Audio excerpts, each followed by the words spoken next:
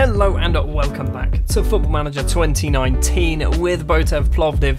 We are now into September, right at the end of September as well. Things have happened in the league table. We haven't done badly. Problem is, everyone else around us also hasn't done badly. You can see there, the top 5 teams in the league, Arda, Levski, CSKA Sofia, Botev Plovdiv and Slavia Sofia, all within 1 point of each other. So Slavia Sofia 17, we're on 18 along with CSKA Sofia, Levski and Arda top of the table with just 19 points. Before we talk too much about the fixtures that have taken place, we've also done some transfer business. Jude Anike, maybe, has signed from someone, Wari Wolves, whoever they are. I want to say they're a Nigerian side. He came through my scouting system. They said he's really good to sign. He was out of contract, so we went, go for it. He wasn't out of contract straight away. He was out of contract in January, like the 1st of January, so we did have to pay £97,000 for him, which sounds like a lot of money. I think he's a good player. He's got some very good technical stats for an advanced forward. He's not the best mentally. Physically, he's also pretty good as well. Can't pass. Work rate's pretty bad, but I think he's okay. He might score us some goals. The last time we met then was way back on the 28th of August, so we've actually done one entire month. And we played 3 league games, and then a Europa League game, and a Bulgarian Cup first round. First up in the league, a 1-0 victory against Bero. Milko Georgiev, Georgiev, that guy, with the Europa League goal and the only goal of the game, giving us 3 points here. Then, against Ludogorets, a very tough game here, a 93rd minute equaliser, giving us a single point thanks to a 2-2 draw. Antonio Vutov and Vasil Shopov with the goals for us. Then, against SK Rapid Vienna, our first Europa League group game, we didn't do terribly well.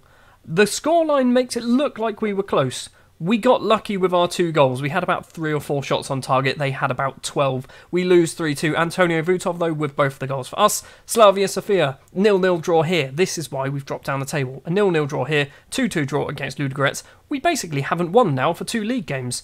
And then in the Bulgarian Cup first round, we played a very rotated side against Dobruja 1919, a 5-2 victory here. We conceded 2 goals in the first half. I don't know how we did it. They then went down to 10 men and we just kind of coasted the second half, getting just the 1 goal. Jakub Moda, the Polish man on loan from Lech Poznan with 1 of the goals. Vasil Shopov getting himself a hat-trick, and the returning Abul Aguilar with a goal from the penalty spot in his first appearance for us so far. I don't believe he's registered in our actual squad though.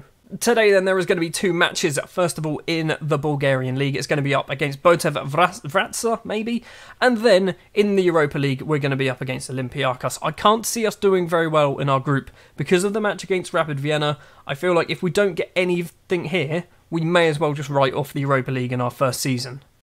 Now, it is still early on in the season, so we don't really need to pay too much attention to what's going on around us. We just need to keep winning games. We've only lost 1 of our 9 so far. We have drawn 3, though, which is basically the problem we're having, because Arda and Levski have just lost. They've lost 2 games, but only drawn 1 apiece. Slavia Sofia, somehow down in 5th place, yet to lose a game, but drawn 5. The starting lineup then for the match against Botev Vratsa, the Botev derby, I guess, is going to be Alan Sherry in goal. Jonathan, Radoslav Terjiev and Boshniewicz is going to be the 2 central defenders with Lazar Marin on that left-hand side. Lashazar Kotev will be that deep-lying playmaker with Baltanov, who I also believe is a Lashazar as well. Baltanov will be that Mazala. Then we're going to have Todor Nedelev, who's still not very good, a 6.6 average rating over the last 5 games. On that right-hand side, on the left is going to be Antonio Vutov and Stanislav Shopov in the middle with Konstantin. It's not Konstantin, it's Christian. Who's Konstantin? Christian Dobrev is going to be our advanced forward. On the bench we do have Jude Anike. We also got Jakub Moda, who played really well in the cup game. Yes, it was against a team who are in the 3rd division, but I think he probably needs to get a bit more football. Baltanov's good, so is Moda. So at some point Moda will be coming on. And today, up against Botev Vratsa, we do see a returning face. A face that we haven't really seen at all. We sold him before we ever played a game.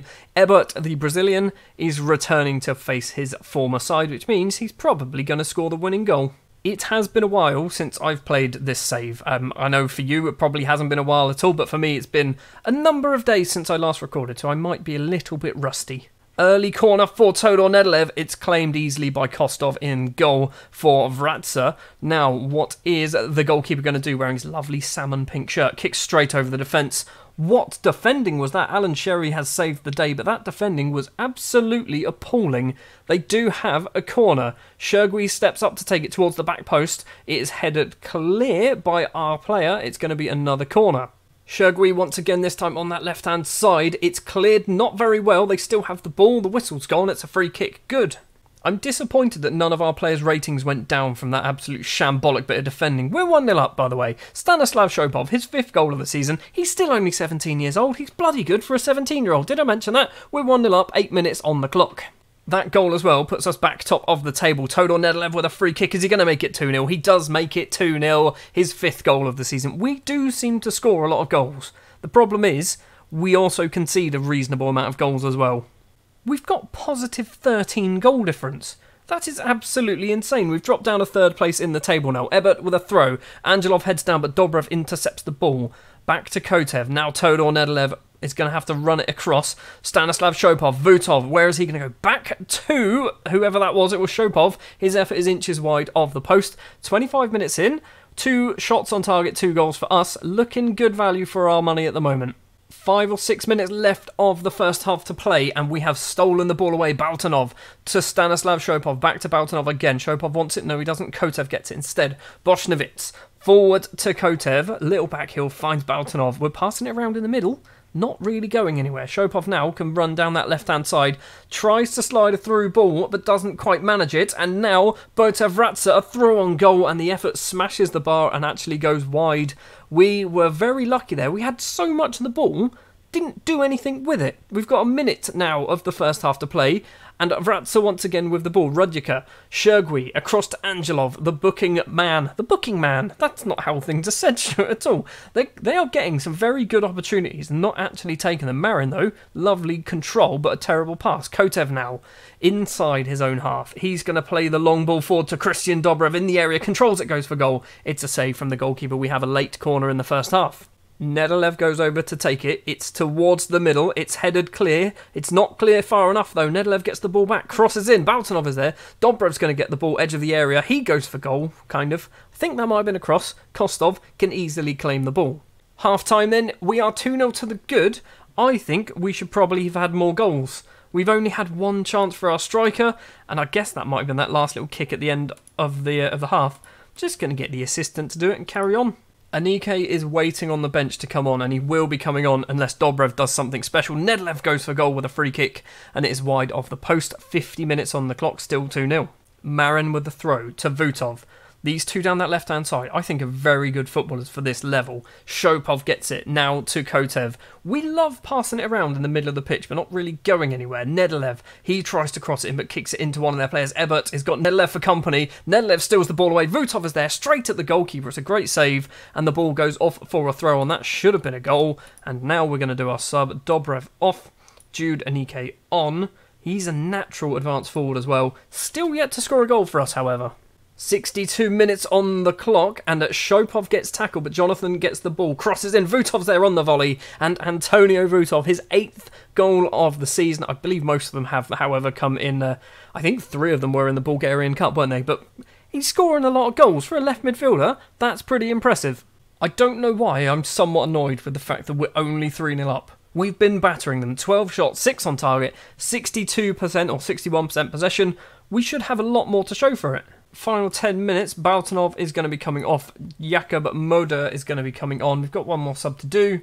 What we're going to do, we're going to bring off Shopov for Shopov. The good old-fashioned Shopov switch. I was going to do Nedelev, but I kind of went for the most tired player to come off the pitch. We've still got, 8 minutes left to play, and this is a proper highlight. Popadian, maybe. Ganev, Popadian once again, tries to cross it in. He does cross it in. They've hit the bar, and he was offside, so that wasn't really a highlight, was it? This, however, is a highlight. Shopov to Vutov. Moder, he's going to go for goal, is he? Yes, he does. It's deflected. Kotev goes for goal from a long way out, and it is just wide off the post.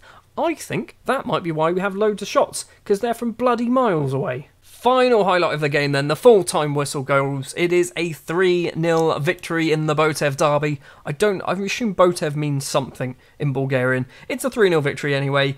Comfortable, should have been more, should have been about 5 or 6, but I'll take it. We have moved up in the table. Slavia Sofia still yet to lose a game. What did they do this time round? They lost. No, hold on, wait. Yes, no, they drew 1-1. There you go. 6 draws, 4 wins, 0 defeats for Slavia Sofia. I mean, I don't know what I'm talking about. Then we are in 3rd place in the table, 21 points now on the board. CSKA Sofia ahead of us on, I don't know why they're ahead of us. I have no idea, because we've scored more goals than they have. We've got better goal difference. Levski, top of the table, 22 points after absolutely battering Sarko Selo. Next up, we welcome Olympiacos to our, not our home stadium, it's not a home stadium at all, to our temporary stadium in the Europa League. Currently, I think we're bottom of that group.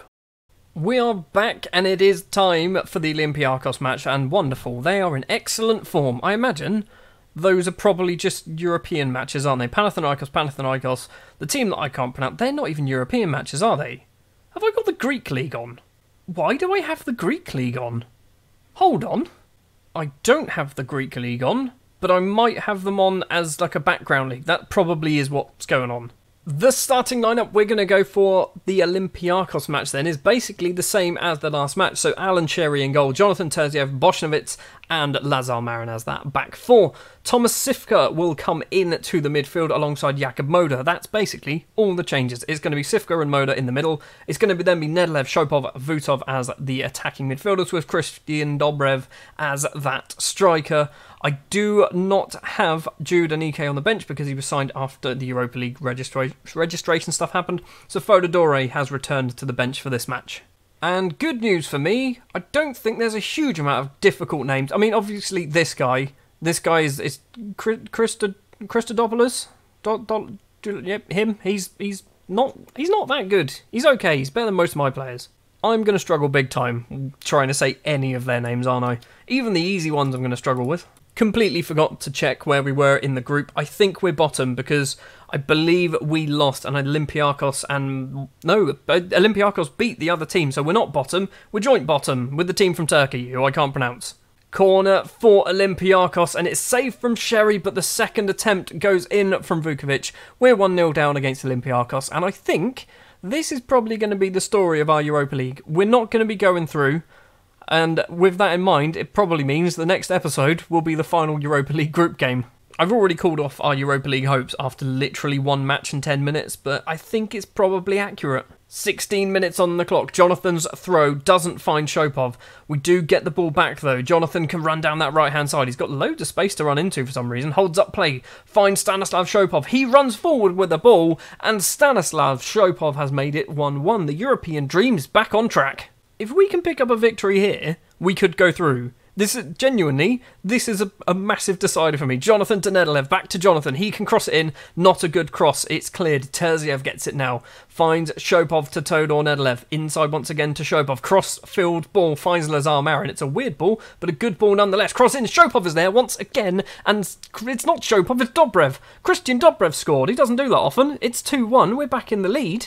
I say back in the lead. We're in the lead, and we're getting 3 points if things stay this way, and we're possibly second in the group, maybe, ahead of Olympiacos. That was Shopov. That was definitely Shopov's goal. There was no way Dobrev can claim that. Throw on for Marin on the left-hand side. Moda back to Marin. Crosses in early. Nedelev's got loads of space, but it's behind him. Somehow, we've put the ball in the back of the net. Antonio Vutov on 35 minutes has made it 3-1. We're the best team in Europe. Fact. We've had 4 shots on target and 3 of them have gone in. I don't know what's going on. Fortounis with a cross in for Olympiacos. Diaz is there, but his head is over the bar. It's going to be 3-1 at half-time. It's been an exciting first 45 minutes in Bulgaria. Hopefully the second half is very boring and it stays 3-1.